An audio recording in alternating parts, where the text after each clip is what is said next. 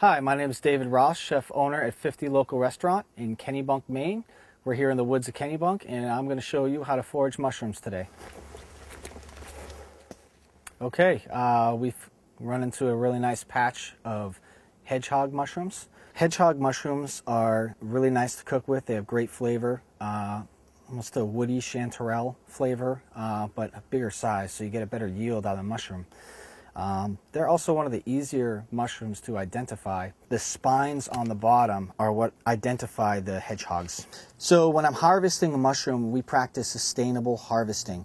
And that is, we use a nice sharp knife or a pair of scissors to cut at the root. And what that allows it to do is keep what's called the mycelium, and it's the mycelium that feeds the mushrooms.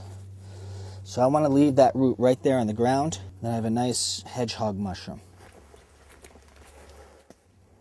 Okay, so we've run into a nice cluster of black trumpet mushrooms. Black trumpet mushrooms are definitely one of the most sought after mushrooms in the culinary field. Right around this time of year, you're going to find a lot of black trumpets in Maine. You know, where there's red oak trees or a lot of oak trees is what you want to look for. Swamps, moss, and elevated rocks is where I like to look for them. Black trumpet mushrooms are a delicate mushroom, and when you're cooking with them, it's not a mushroom that you really want to throw on the grill or put in the oven. You really want to saute them gently and put them into dishes that are going to preserve their flavor and accent their flavor. I like to do them with pasta, or they make a great mushroom for a sauce, for steak or for chicken, something with a meaty characteristic, because they do have a great flavor to them, and they're very unique, and you want to use that flavor to accent whatever. It pairs really well with heavier meats and red wines and such. So in order to harvest black trumpet mushroom, really what you want to do is, of course, practice sustainable harvesting and cut them by the root, leaving the mycelium in the ground again. So this one, you can look inside and you can see, you know, if there's bugs in here. But normally what I do is just cut it in half and just look inside and just brush it out. And this one here is free of bugs, so that's good. We've run across a couple chanterelle mushrooms. Normally chanterelles don't grow in this type of environment. They like white pines, drier woods, but you never know. It's always good to keep an eye out, and especially when you see these orange mushrooms like this and they just jump out right at you. They're a much more versatile mushroom, and they really hold their flavor well. And when they're fresh and right out of the ground is when they're tasting their best, obviously, and they're very easy to distinguish when you're eating them. The thing that I look for in the chanterelle is the color of the stem, the thickness of the mushroom, and also the gills. That's what's going to help me decipher whether this is a real, true chanterelle from some of the false ones that you might encounter out in the woods.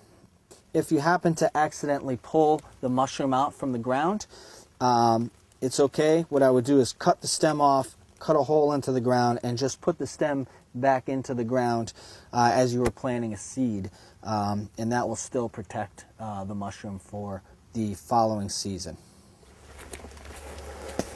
We wouldn't be in Maine if we didn't have to mention lobster somewhere, so we've run into a nice patch of lobster mushrooms. Lobster mushrooms are mushrooms that have been taken over by a fungus, allowed them to get a red color and take on a different flavor characteristic. A milk cap mushroom you really don't want to eat. They're very, very spicy and will burn your mouth. So these mushrooms are very mild, a woody mushroom, very nice to eat. Slice very thin, saute them up, but they are very dirty, so you want to definitely clean them very well.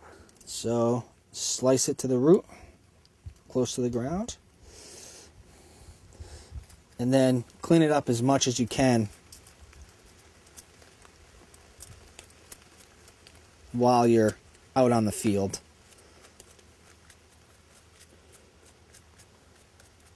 This one here is a little bit moldy, probably not is great. You can do is you can slice them, and then if you get a nice white meat in the middle, then this should be very good to cook with. When it comes to storing these mushrooms, you want to have a cool, dark environment. You do not want the mushrooms to be packed on top of each other because the bottom ones will wilt. And really what you want to do is lay them out on a tray, almost individually, and allow them to dry out, especially in this wet environment. You want them to dry out a little bit. So from there, you can put them into a sealable container, or you can just wrap them up in a cardboard box and keep a wrap on that, or even a very lightly damp paper towel on the top.